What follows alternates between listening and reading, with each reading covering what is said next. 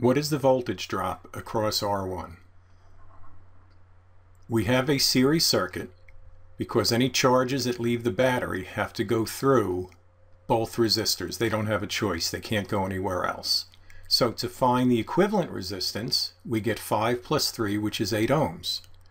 We know the current is the same everywhere in a series circuit, so that would be the battery voltage over the equivalent resistance, 9 divided by 8, 1.125 amps.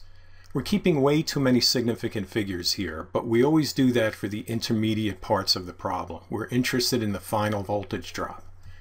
We then go, the voltage drop across R1, this guy right here, is going to be I times R1.